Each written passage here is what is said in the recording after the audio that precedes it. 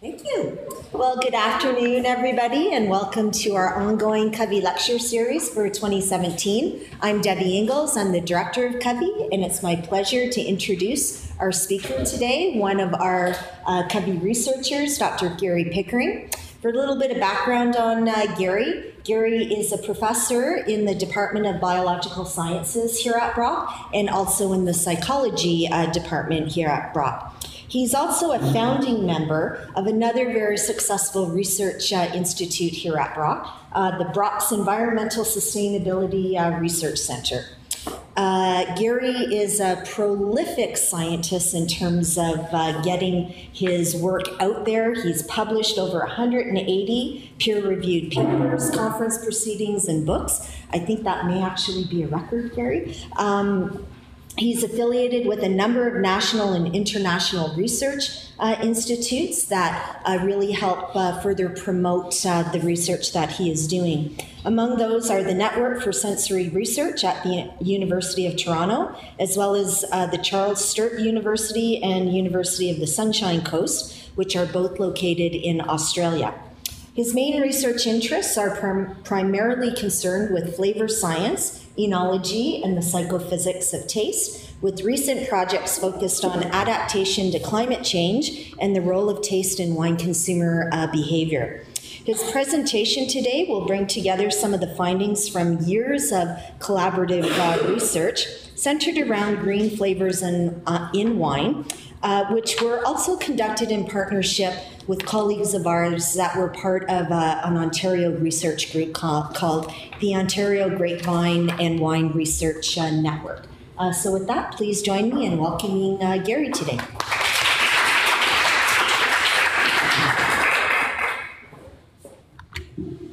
Well, thank you very much, Debbie, for the introduction and for the opportunity to speak today.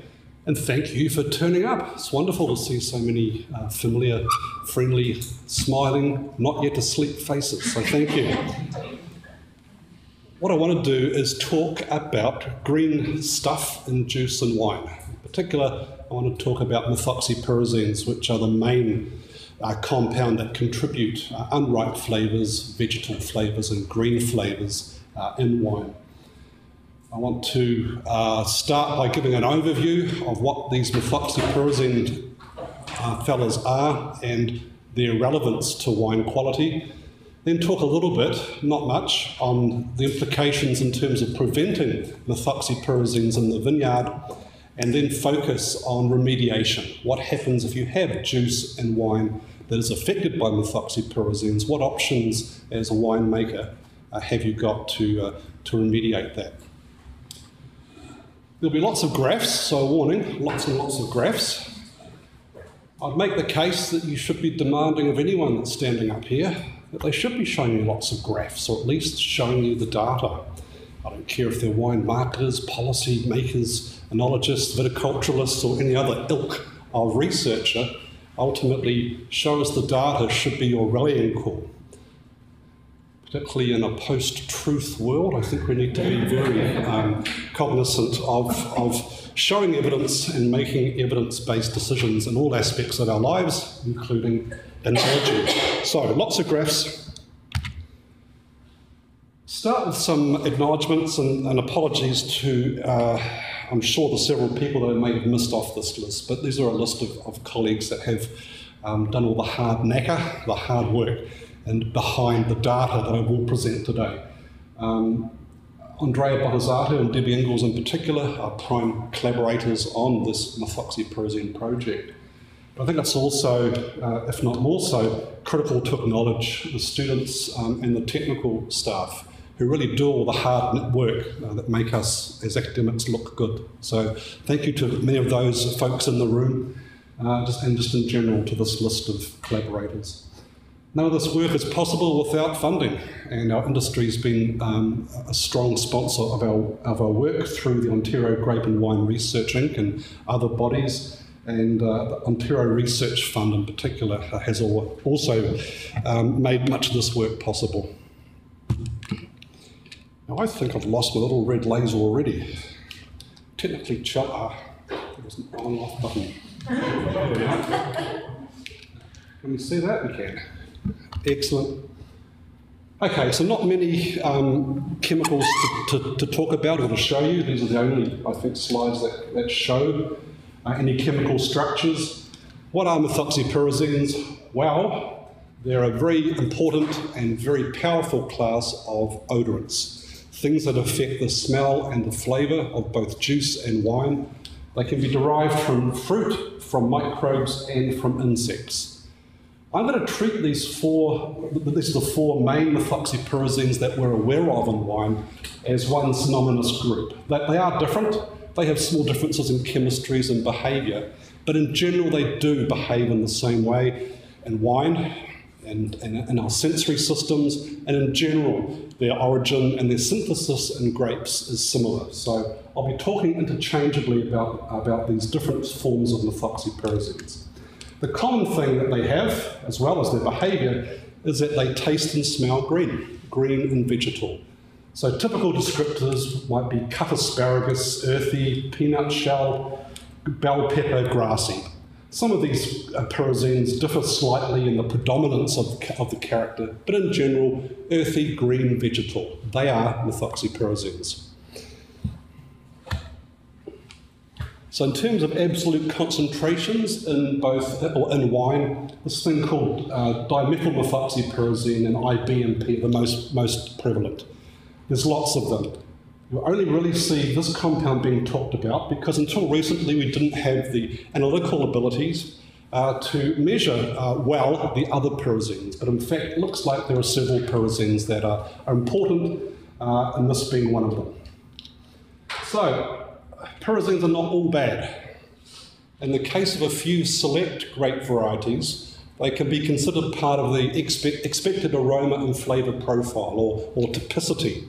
The classic example of that is Sauvignon Blanc, in which a touch of bell pepper or green character is seen as one of the complexing elements. It's not the dominant flavours. We now understand that thiols are the most important in terms of the tropical profile, but methoxypyrazines do contribute a greenness that's considered expected.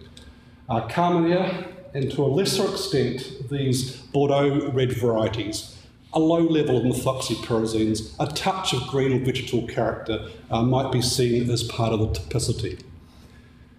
In every other variety, they're considered, if they're present at above perception level, as being a taint or a fault or highly undesirable. Now, another important thing about all these pyrazines is that they have a very, very low sensory threshold. The amount needed in any matrix, like grape, juice or wine, is very, very low before it will elicit a green or unripe flavour. So these are some values from the literature. Just to give you an idea, in the case of IPMP, which I'll be talking about a lot, the human sensory threshold for smell is 320 picograms per litre. It's tiny. An analogy that helps me get my head around that very low number is the weight of DNA within one cell within a hummingbird. It's roughly the same order of magnitude. It is so tiny. And therein lies a key problem in terms of detecting and analysing pyrazines, and in terms of remediating pyrazines. You're having to get very, very low in terms of chemistries to even detect these things, let alone remove them. And as a sensory scientist, I'll be remiss not to talk about individual differences and matrix effects, at least for a couple of minutes, so bear with me. Some work that we did a few years ago looking at the human threshold for IPMP, one of the important pyrazines. This is for smell, and this is two different wines, a red blend and a Gewürztraminer. And here we have the number of participants and their individual thresholds. That is how much IPMP is required before they can detect it. And I won't tell you the method behind this, but it's quite rigorous. So a couple of things pop out. First of all, our threshold in Gewürztraminer is about 50% higher than what it is in red wine. So the matrix, red versus white, aromatic versus neutral, does matter in terms of how and where we can detect these compounds. We can also see individual variation. If we take the Gewürztraminer as an example, this individual here only needs about 260 picograms per litre to detect this compound. This person here needs a bucket load before they can detect it. That's roughly a 400-fold difference in our sensitivity, and that should get you thinking in terms of implications for things like blending decisions in the wineries, or QC decisions in terms of making a call as to whether or not a wine does have excessive pyrazines or not. Individual variation is huge for pyrazines in general. Apologies, this slide's not as clear as what it could be, but it's just illustrating that the mode of evaluation, smell versus taste, also matters. The data here is for dimethyl methoxypyrazine, a different beast, but we see the same patterns with other pyrazines. So to quickly deconstruct this, essentially a low threshold means that we need less of the compound before we can detect it. So we're about twice as sensitive to this pyrazine when we smell a glass of wine than when we taste a glass of wine, which may help to explain some of the differences between what we experience when we nose a wine and when we taste a wine in terms of quality and the impact or masking of greenness. So always be aware of these averages that we see in the literature for sensory or for chemistry work. They're just that, averages, and often belie the influence of these important things like matrix effects, mode of evaluation, and individual differences. So, where do pyrazines come from? 3 sources: grape, adulteration, and bugs. I want to talk briefly about those 3 different sources.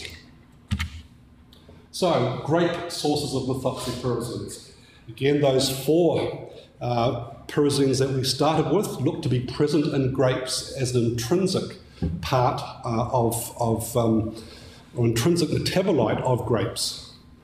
We find them particularly in Sauvignon Blanc, and again, these Bordeaux Reds and Pinot Carmener. The concentration within the grape varies. Most is in the stem. Most of the rest is in the skin and seeds, and there's a tiny amount in the pulp. And we think these factors are important in terms of mediating the final concentration that we might find in our finished wines. So the traditional wisdom is that the cooler the climate, the higher the methoxypyrazine load in the grapes. But to be honest, the more recent literature, including some work from CCOVI, casts some doubt on that. It looks to be a very coarse generalisation that may not hold up. That's the received wisdom anyway. We know that the pyrazines do decrease during the ripening. They're at their maximum around 2 to 3 weeks pre-veraison, and then decrease right through to harvest. There's increasing evidence, albeit largely anecdotal, that climate variability may increase the load of pyrazines, both in cool climates, but also in hot climates like California. I'll refer you to this review from our colleagues in BC, and I think George in Athens was a co-author in this paper, a very good review in terms of the grape-derived methoxypyrazines. This is some work that we completed recently as part of Andrea Bottazatu's PhD here at CCOVI, was looking at a global survey of wines supplied by the LCBO and breaking them down into the individual methoxypyrazines. The reds, so that, again, apologies for the figure, colour-coded would have helped. We can see there's big spikes here for Cabernet, Merlot and Pinot Noir. These correspond to dimethyl methoxypyrazine. In a global survey, that looks to be the most prevalent pyrazine in wine.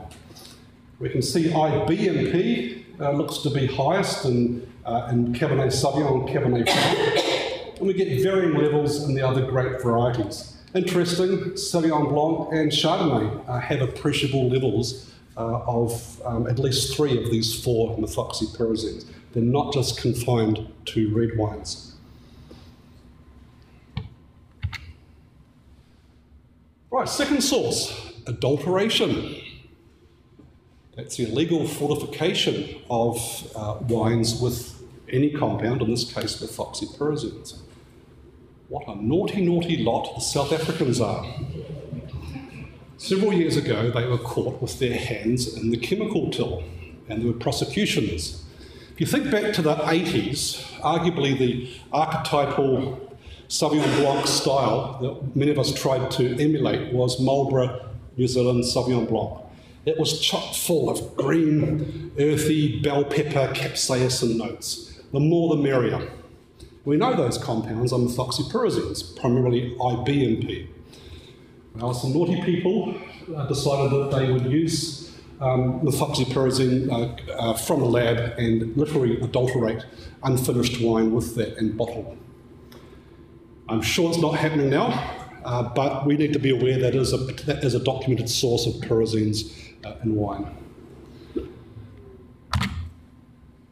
Ladybugs, lady beetles, and these two species in particular we know contribute in some years, in some regions, methoxypyrazines to both juice and wine.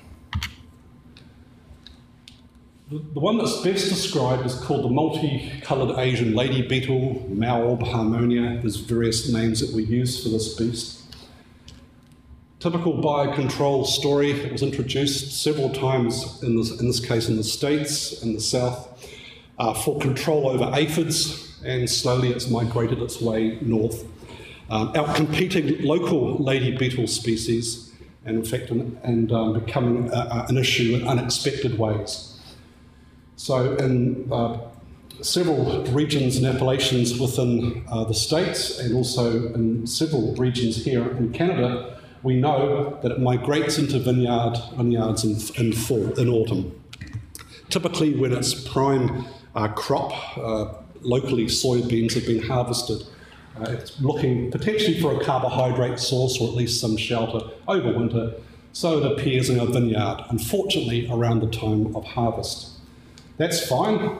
They're cute little fellas. Don't do any harm, do they? They do if they're incorporated during the harvest operation in with the grapes. If they become incorporated and then are part of the flow, the stream after that, the crush, destem, fermentation, then they contribute methoxypyrazines. The same methoxypyrazines we find intrinsically in grapes, which is partly why it's taken a long time to unravel the story of what's causing these green flavours from ladybugs. And the descriptors, not surprisingly, are consistent with ladybugs, and I won't bore you with the years of work that's gone on to show that, yep, pyrazines are the compound responsible, and the beetles elute this compound from essentially their blood, their hemolymph, in response to stress. And it's stressful seeing a great big harvester coming your way during vintage, isn't it? Now, it's definitely not a problem limited to Canada. In fact, we know it's widespread within France, within some regions in Germany, definitely within the US, and very likely in many other wine regions. It's just not as well publicised. So this is very much a global problem. And thanks to Kevin and Ryan, here's some shots. These are extreme examples of infestation of ladybugs throughout the architecture of a vine. In reality, they're more of a problem when they're hidden deep within the grape bunch, because as little as one bug per vine can be sufficient to taint the resulting juice and wine. And that's much less obvious, this fella here, buried deep within a bunch, than what these examples are here. So, let's first of all talk about prevention and in the vineyard. Can we prevent methoxypyrazines derived from grapes? Short answer is no, because they are intrinsic in many grape varieties, and I suspect we'll be showing that they're intrinsic in a lot more varieties than what we previously thought, now that we know about this thing called DMMP, and now that we have better analytical techniques. So we can't get rid of them in the vineyard. We can minimise their concentrations before the grapes arrive at the winery through light exposure. Okay, that's been shown in several studies, and I'll show you some evidence for that shortly. So the typical example of that would be through leaf removal techniques. And simply ripeness. Anything that can be done in terms of cultural practice in the vineyard to maximise ripeness will result in a decreased methoxypyrazine load. So some early work by a French group. This is simply showing during the growing season changes in IPMP concentration.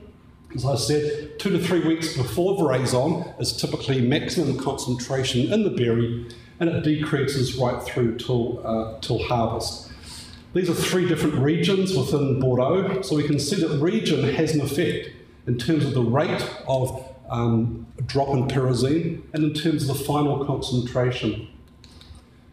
We can also see, comparing in the next year, Cabernet Sauvignon with Merlot, that variety matters in terms of particular starting concentration. And we can see that vintage matters. This vineyard here is the same as this vineyard here. And we can see massive differences from one year to the next in terms of the methoxypyrazine load. So region matters, and variety matters, and vintage matters in terms of the pyrazine story. This is some work done on South African Sauvignon Blanc.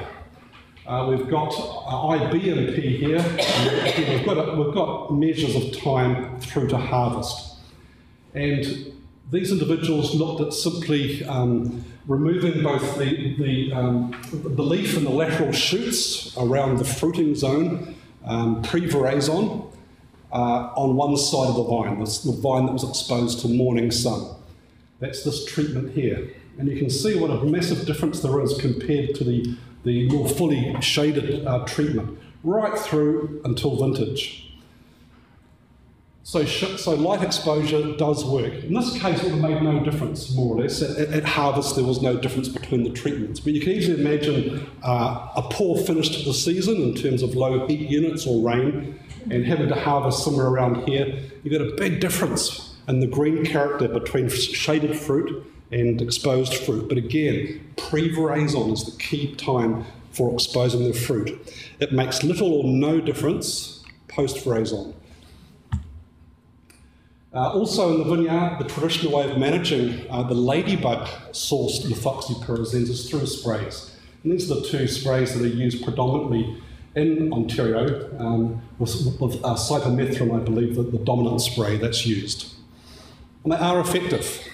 Some issues, potential issues, I think, with any spray is the potential for high residual levels depending upon the spray regime that's been used, but also efficacy. Both of these have pre-harvest intervals, and ladybugs do reinfest the vineyard multiple times, which might include the pre-harvest interval. So that's a real concern. Well, it's a concern in terms of limiting how effective sprays can be in some situations, which is why this study, developed by Debbie, Wendy McFadden-Smith and other colleagues, I think is quite exciting.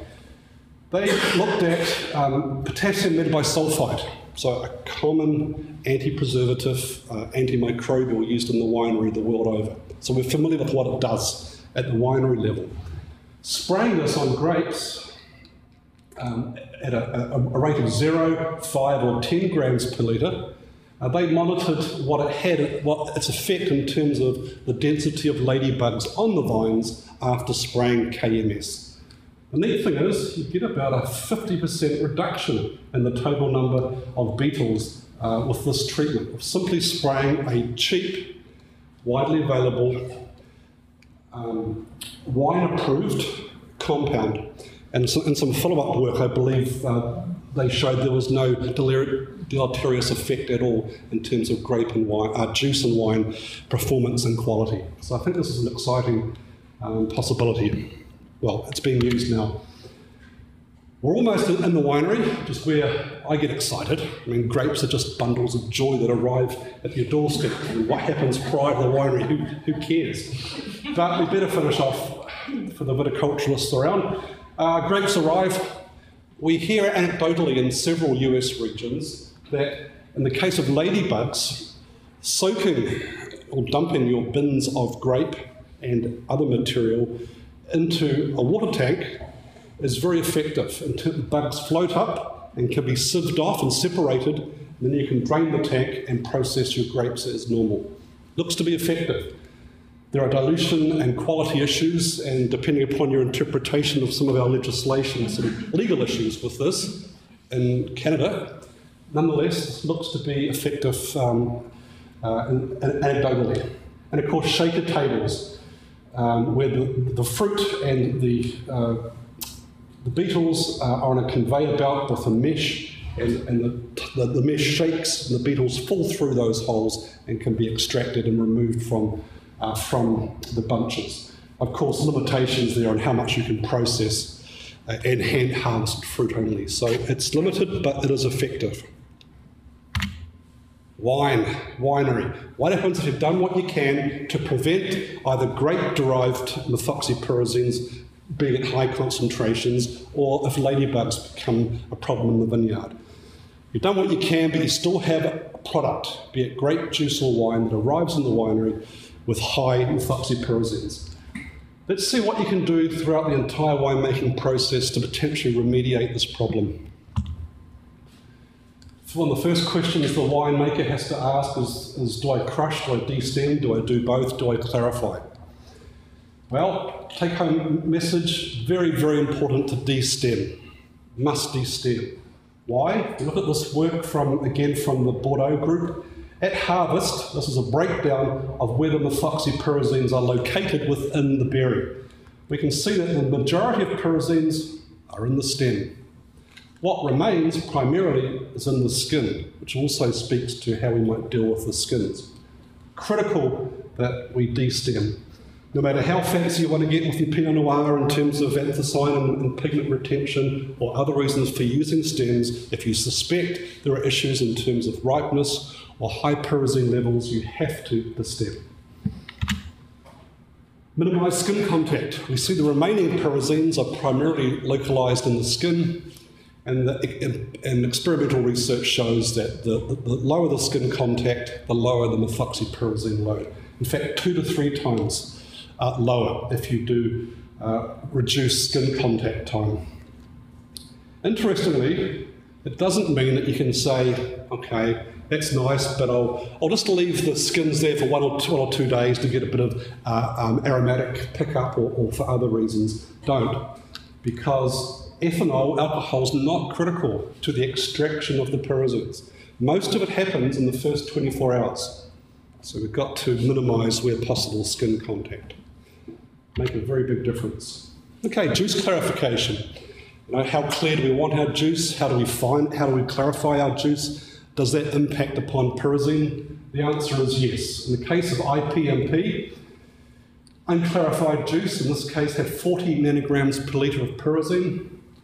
Any clarification treatment gave us a significant reduction, with a halving of that total content if you allow it to settle naturally over 2 days. That's a big, particularly if you use accumulative techniques to reduce concentration, that's a big drop. So do clarify. Some exciting work from Debbie's lab has been looking at using a highly specific molecule for binding with pyrazines that can then be removed from juice or wine.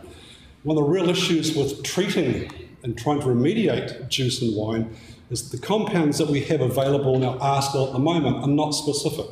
Yep, as you'll see, some will pull out some pyrazines, as well as some of the goodies, as well as some of the desirable aromatic and flavour compounds. A beastie called an odorant binding protein, and one in particular, has been optimised in Debbie's lab. And here we have some graphs showing IBMP and IPMP response to this odorant binding protein. If we just focus on the juice treatments, this fella here and this fella here, is Chardonnay juice that was treated with the odorant binding protein, then a PES filter. That complex of the protein plus the odorant binding protein plus the methoxypyrazine, it binds and is pulled out by bentonite, a ubiquitous fining agent, leaving barely detectable, if not lower levels of the pyrazines in the juice. High specificity, very promising. And some of the follow-up work that the lab's doing at the moment is looking at how to optimise that system in terms of binding the proteins to various matrices, various solid matrices, to make the application easier and more efficient, and also investigating and optimising how the system might work in a wine matrix. Ethanol is not good always for proteins in terms of their tertiary structure, in terms of their binding. So it may not work as well in a wine matrix. That's to be determined. This is very, I think, exciting in terms of potential for high pyrazine juice, no matter where those pyrazines have come from. One of the next things a winemaker can do, if they've got the equipment, and of course in a lot of Germany they have, is thermovinification, which is simply heating the must over a short period of time at a very high temperature. So often used with Pinot in Germany in particular to extract colour primarily. And this work, in fact, was done with some colleagues at Julius Kahn Institute in the Rhine. And we can see this is not clearly because of the data, but if we look at 3 different treatments, 3 different levels of pyrazines, and the 4 pyrazines themselves, this here is the net reduction in pyrazine load due to thermovinification.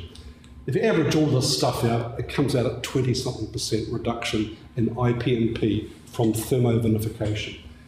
And that agrees roughly with some earlier work done on IBMP. So it looks like all the pyrazines important to eliciting green flavours can be reduced using this technique. Of course, there's reasons why you may not want to use thermovinification, including not having access to the system, but it does work.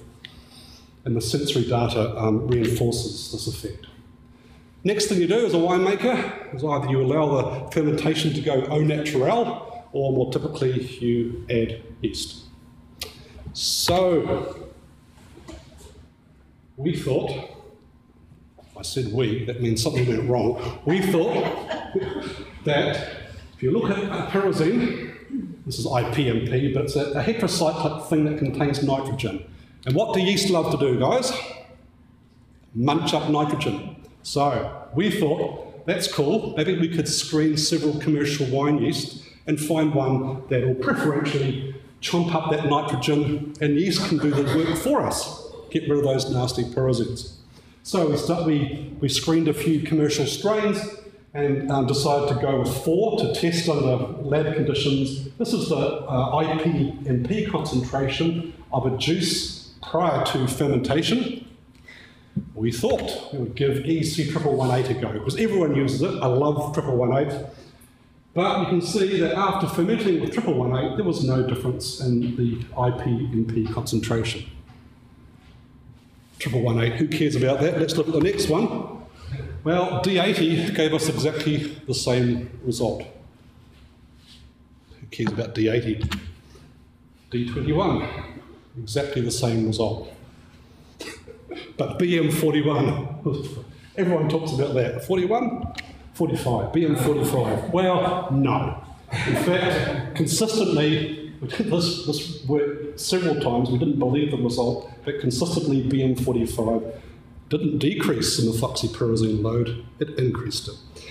And we hypothesised a pathway whereby that might occur in this yeast strain. That's a bummer for us. But interestingly, if you do the sensory profiling, the sensory work on wines made from those different yeast strains under a high methoxypyrazine juice load or IPMP load, you get some interesting results. You might predict that because these fellas will give you the same level of IPMP, you could use either of those yeast strains if you have a high pyrazine juice. It'll give you the same sensory effect. In actual fact, no. This is a sensory map. The distance from here to the outside tier, it's just a measure of intensity for the various taste and aroma attributes. So we saw that BM45 was something to be avoided because it tended to give higher IPMP levels, and there's some sensory evidence of that as well. But really interesting is the D21.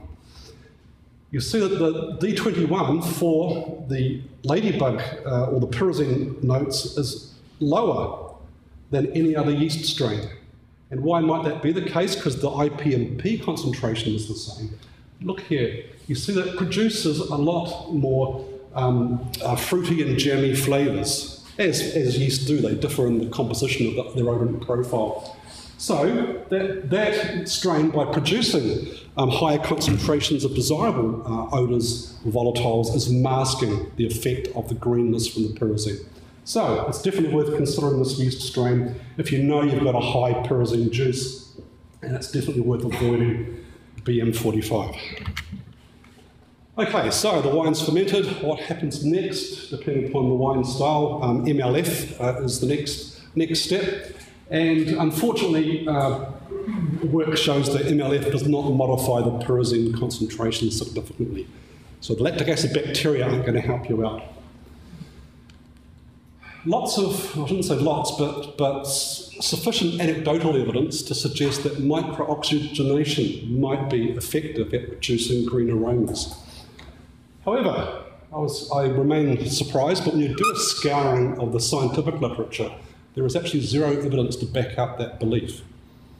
Under tightly controlled micro-ox conditions, when a sensory panel is trained and the profiling is done, you don't see any evidence of a reduction in the green aromas.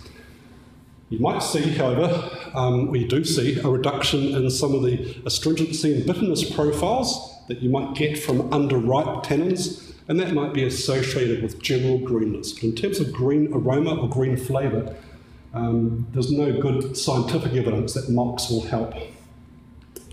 We can fine wine. We did that several years ago. We did some bench testing looking at potentially beneficial fining agents. We came up with light, so UV light in theory will degrade methoxypyrazine, so we exposed high pyrazine wine to UV light.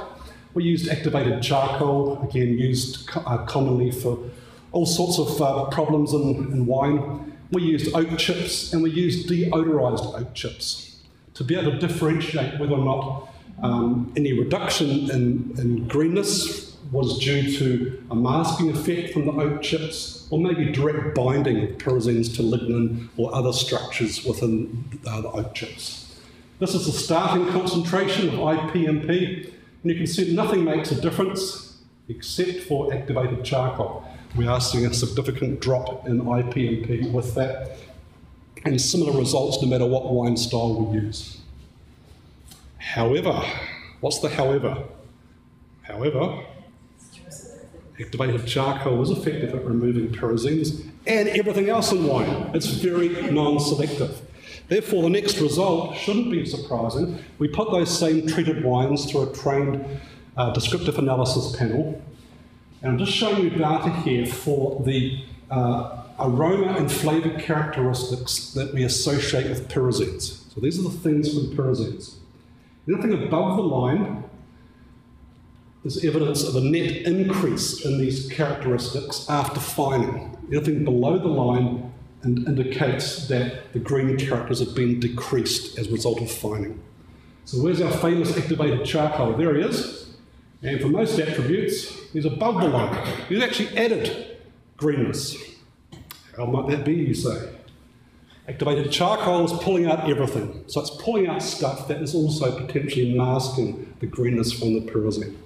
The only thing that was consistently successful, only significant for one attribute, but the trend is there, is oak chips. So normal odorized oak chips are effective, quite effective, at reducing green characters, and it's through a masking effect alone. Which, you know, if you're making wine that traditionally, stylistically, you use oak for, has got some advantages.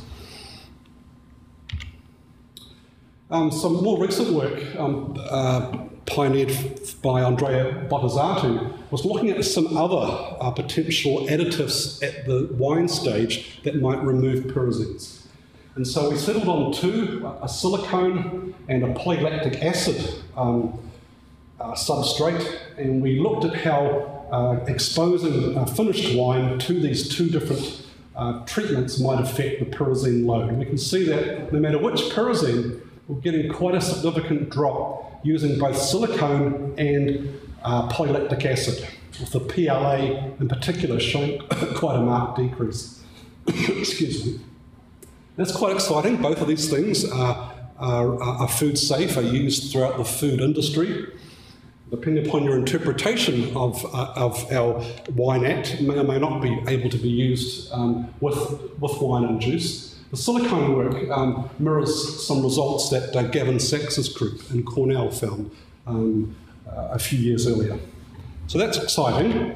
What's also exciting is that when we take the polylactic acid and apply it to the high pyrazine wine and analyse the desirable odorants and flavourants, and here we have a representation of the typical chemical groups that give us desirable notes, esters, high alcohols, and so on. The general package is these things don't change much. That is, the polylactic acid, perhaps surprisingly, doesn't adversely affect most of the desirable odorants. Maybe the one exception, even though it was not significant, is isoamyl acetate is lower in treatments with polylactic acid. Well, that's artificial banana flavour. I don't know if you want that in high concentrations anyway. So this is quite an exciting result. PLA looks to be effective at reducing pyrazine loads significantly and for 3 of the 4 pyrazines measured, and doesn't bugger up your wine too much. Caution, we have been unable to date to replicate these findings, this finding in particular, at a commercial scale. So we have scaled this up once at a commercial facility in Niagara College, and we haven't been able to demonstrate this decrease that we see at the microvinification scale. We changed our source of PLA for the commercial trial. Maybe that was the issue. We can't think of logical reasons why it wouldn't scale up, but to date we haven't been able to reproduce that finding. Okay, one of the last things that you do as a winemaker is make a decision on how you're going to package your wine, how you're going to close your wine, and how you're going to age your wine. So can we influence pyrazine load through those options? So in terms of aging, some earlier work suggests that the pyrazines, in this case I believe it was just IB&P, are fairly stable. Up to 1 year, no decrease. Because wouldn't it be nice if after a year or 18 months the pyrazines drop out and you laugh and you can release your wine? Doesn't look to be the case. Some work from Amy Blake, as part of her graduate studies here, showed a modest increase after a year and a half for 2 of the important pyrazines across several wine styles. And we postulate that might be due to binding with some phenolic compounds. What Amy also looked at was comparing different packaging options, specifically aseptic cartons, so Tetra Pak would be one of the most common brands, and bottles of varying colour. So different colours, brown, green, clear bottles allow different amounts of UV radiation in particular to come through, and we know that UV radiation, at least in grapes, can degrade pyrazines. So a cunning plan, maybe glass colour, could help us with decreasing pyrazine load. What we did find, perhaps surprisingly, was that Tetra Pak was very effective at decreasing methoxypyrazine load. But Tetra Pak also resulted in higher concentrations of oxidative compounds. It also results in free SO2 dropping very quickly. So it's not a treatment that I would recommend. We also played with different closures, screw cap, synthetic cork, normal cork, different brands.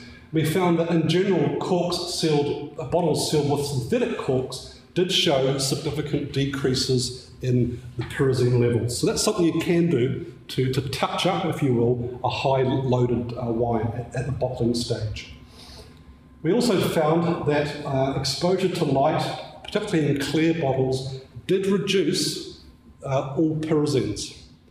What we didn't do, though, was measure other odorants in those wines, and so we might predict that we get a generalised UV oxidation of desirable compounds as well. We don't know, but it'll be a fair prediction. Conclusions. Drum roll, please. So, pyrazines are very potent, odour-active compounds that at low levels can be desirable in a small number of wine styles, but typically are seen as being undesirable. And they're sourced primarily from grapes and from insects, ladybugs. So there's several viticultural interventions that can make a difference in terms of prevention, are all focused on light exposure and the different ways of maximising light exposure in the fruiting zone, but pre-veraison looks to be critical to make a difference in the vineyard. Once the fruit arrives in the winery, definitely de-stem and wherever possible minimise skin contact. Juice clarification, no matter how you do it, looks to be advantageous. If you have access to thermovinification and it makes sense in terms of the wine style, then that also helps. Again, we're looking at a 20 to 35% reduction. Again, these things are significant as cumulative treatments. Yeast strain matters, not always in the way that you predict, but look at your yeast and make informed decisions. Unfortunately, the pyrazines are resilient to most traditional fining agents. Oak does help. These two polymers look promising. I think particularly promising is the odorant binding protein that's being worked on, at least for juice. It looks to be able to be commercialised and have very high efficacy. And, I hate to say this, not yet, closure and packaging affect methoxypyrazines. Small differences again, but synthetic corks look to be desirable. What happens in the vineyard looks to be most important. Prevention at every stage, be it from rock grapes that aren't achieving optimal ripeness and therefore have higher pyrazines, or be it from ladybugs. Prevention in the vineyard looks to be key. Thank you.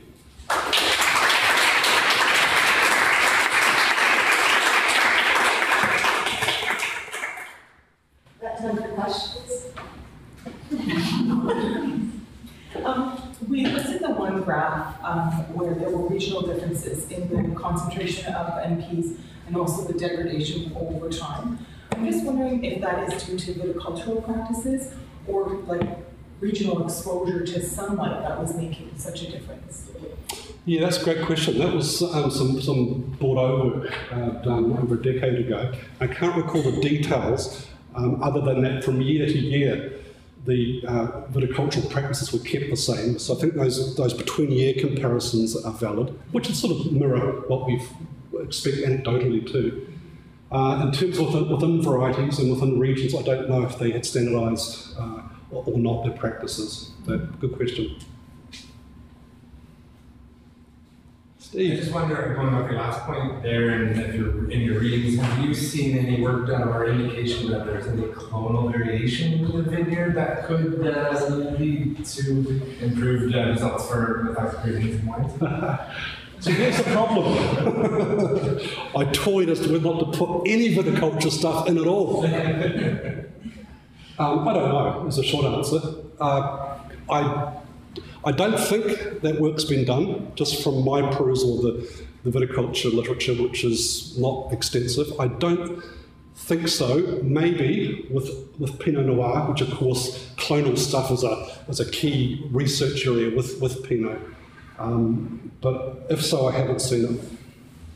It's an interesting question. I mean, one could expect there will be variation, given that these compounds are synthesised in the grape. Actually, they're synthesised in the various parts of the grape, of the vine architecture, including the leaves, but they are synthesised in the grape itself rather than translocation from other areas. And knowing the effect that genotype can have on that, it would not surprise me if there are differences. I think an equally interesting question is how large are those differences compared to cultural treatments, light exposure, vintage variation, and so on. I would suspect that there's small differences, but I don't know that.